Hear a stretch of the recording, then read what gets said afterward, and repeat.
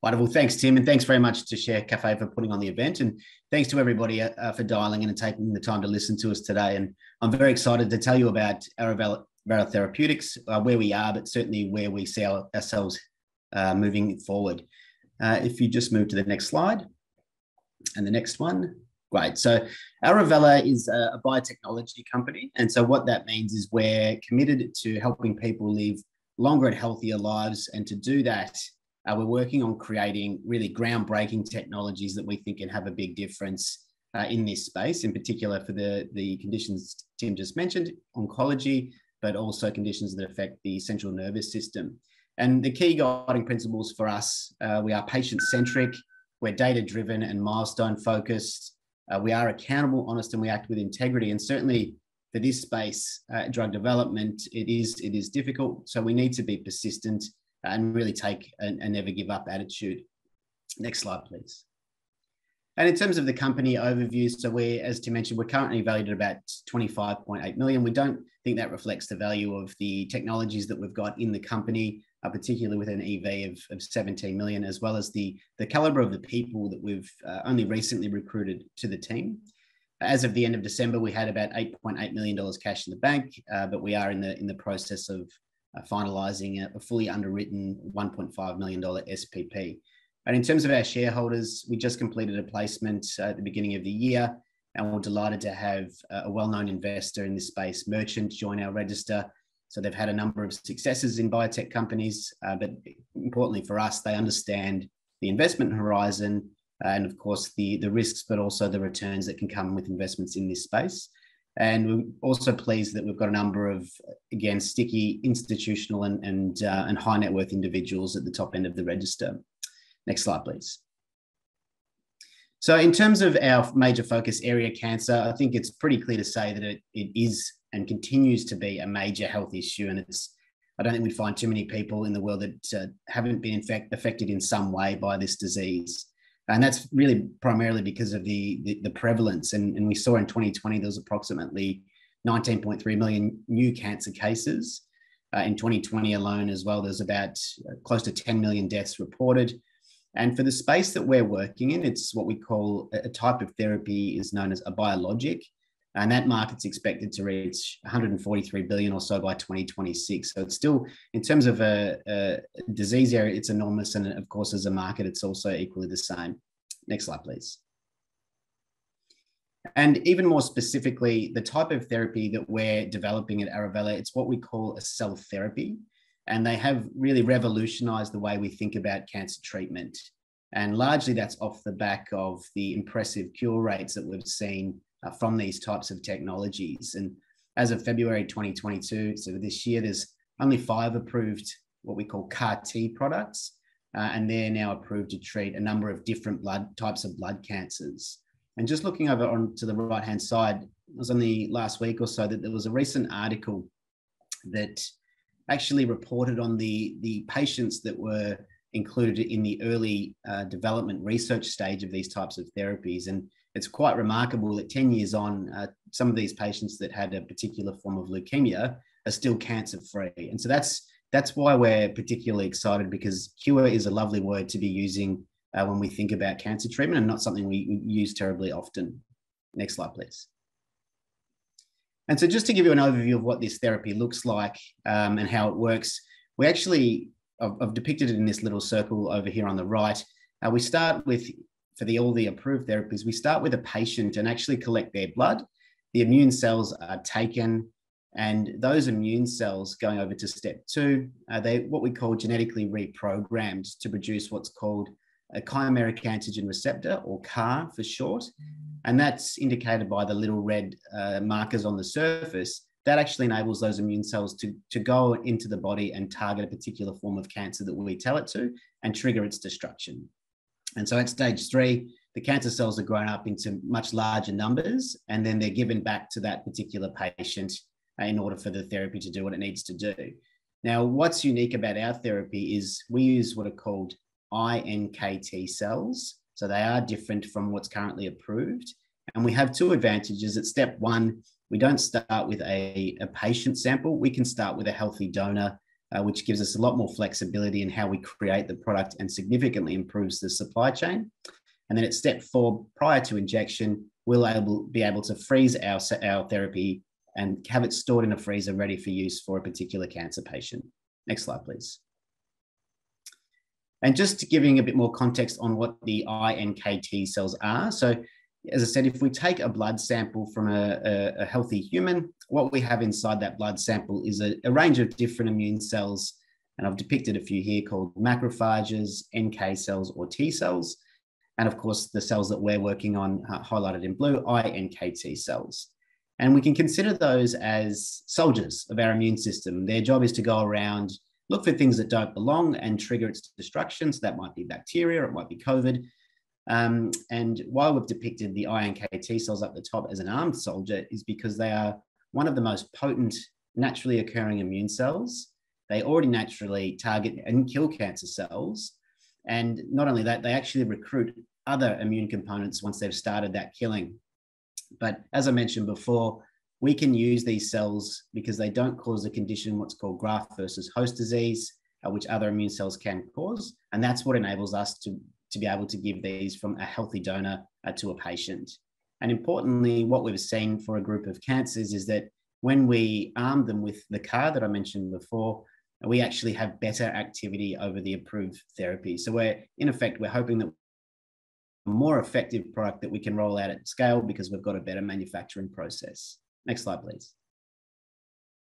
Now, in terms of the cell therapy commercial landscape, it's one that has and continues to generate enormous commercial activity. And on the left-hand table there, you can see just a snapshot of acquisitions, partnerships, and collaborations that have been undertaken in the space, starting with 2 of the most notable up the top there, Gilead acquiring Kite and Celgene acquiring Juno.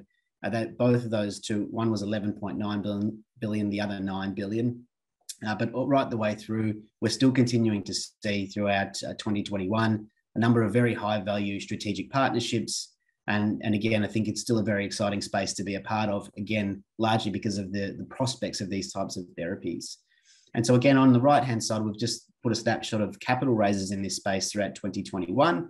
And it's clear that there's still an enormous appetite for investors to be involved in this space.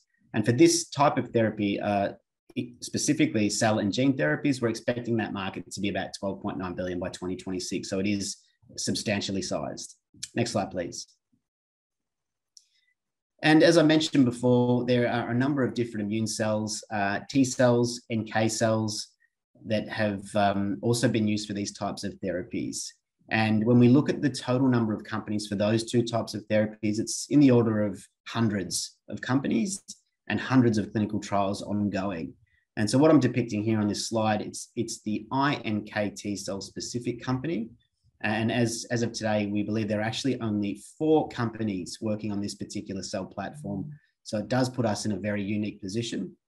And in the last 8 or 9 months or so, we've seen a fair bit of commercial activity for all of these 4 companies, ranging from strategic partnerships for a total deal value of 875 million for Appear Bio on the far left. They're a preclinical stage company, not expecting to get into the clinic until the end of 2023. So that's when human trials will begin. Cure were acquired for 185 million total deal value in May last year. And Mink recently listed on the NASDAQ, raising 40 million with a valuation of 94 million. And so when we look at Arovella, we licensed our iNKT cell therapy platform technology from Imperial College London, which is a top 10 university worldwide, last year in June. And we also added another monoclonal antibody, which we will use as a CAR from one of the world's best cancer institutes in the world, the MD Anderson Cancer Center. So we do see that we're quite undervalued relative to our peers. Next slide, please.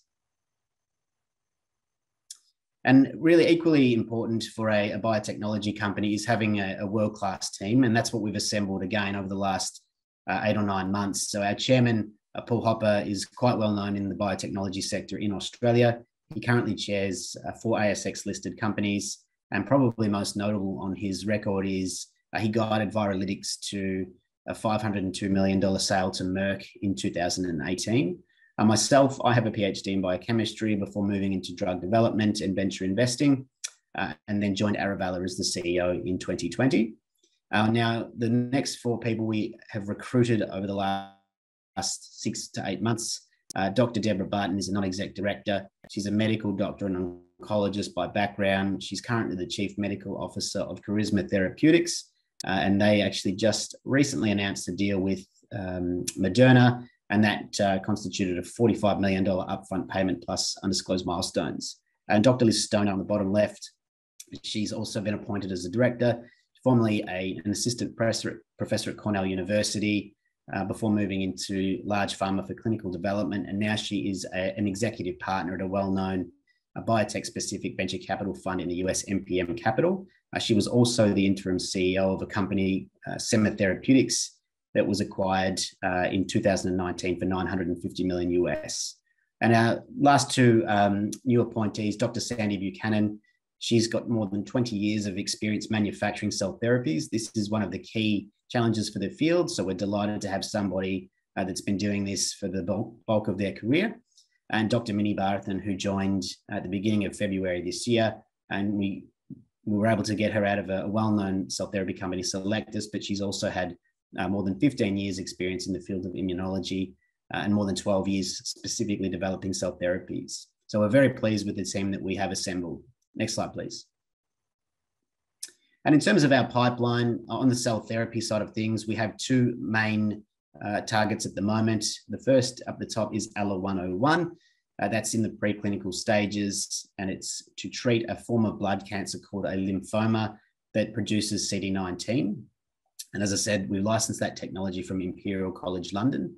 And what we're doing at the moment is working through the stages of manufacturing before we can take that into a phase 1 clinical trial, which is when it first gets used in humans. For ALA-104, that's the technology that we just acquired from the MD Anderson Cancer Center. It's also in the preclinical stages.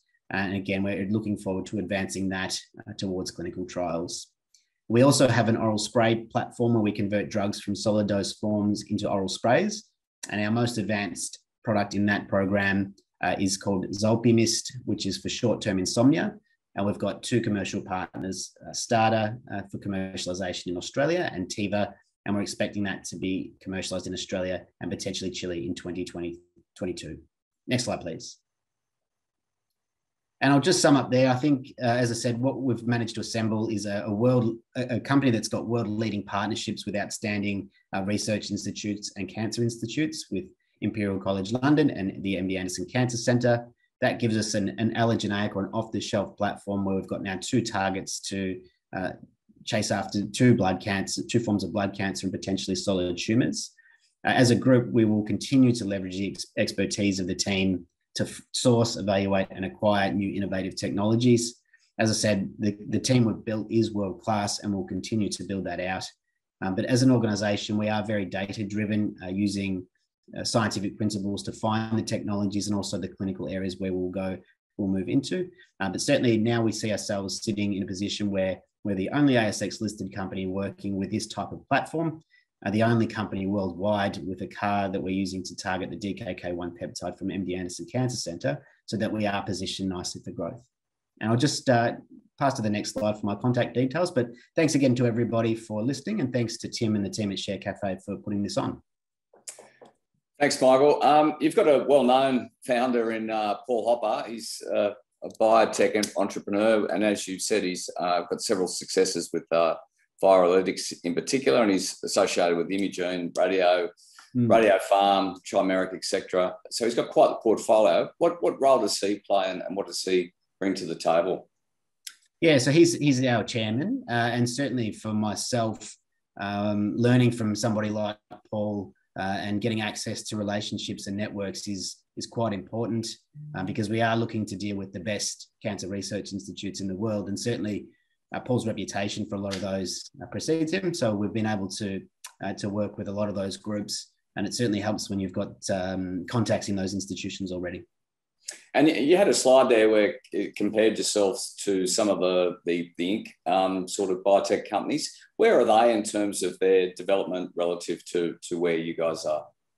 Yeah, the first one I showed, Apia Bio, That's actually probably earlier stage than us, not expecting to get to the clinical trial stage of drug development until the end of 2023. We are hoping to reach that point faster. And they just did a deal with Kite Pharma, a very well-known cell therapy company, for 875 million. So it does demonstrate that there is potential for early stage commercial activity in the space. The other two, Cure and Mink, they are early stage phase 1, so they are a bit further along than us, but still not a huge amount further. So there's a good benchmark for investors to compare themselves with the value in the market. That's right. And I'll just point it out, but Mink actually only recently had a valuation of about $650 million US. But I think with there has been a bit of a challenge for biotech stocks across the US and also Australia in the last few months. So we're hoping that will bounce back. Yeah, it certainly has been a sector of the market that has been hit relatively hard. Now, can you give us some more colour on timing and milestones? I know you touched on it, but just quickly, what are the next sort of milestones to emerge? Yeah, absolutely. So for our most advanced product, the CAR-19 iNKT T cell therapy, what we need to do is manufacture the product at what we call GMP grade so that we can get that into clinical trials. And so we recently announced that we've selected the manufacturer for two of the most important components, what are called a plasmid DNA and the lentiviral vector. So we've kicked that work off, and now we're just going through that process of getting those two materials made. The next step that we're hoping to complete by the end of this quarter is to select the actual cell manufacturer. Again, it's a very important decision, and once we've got the first two materials, they dovetail into the cell therapy manufacturer. And once we've got all those materials together, we start phase 1 clinical trials.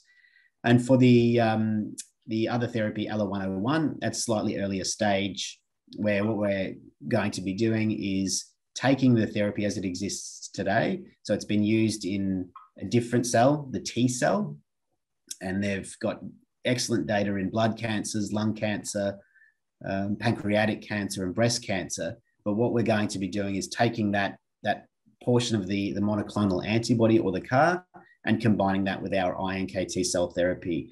And so that will be done over the course of this year. And we're hoping that we'll actually have a better activity, and that will be in animal models, but better activity in that setting when we've got that in our iNKT cell therapy platform. And then we'll kick off the manufacturing campaign for that product as well before taking that into clinical trials.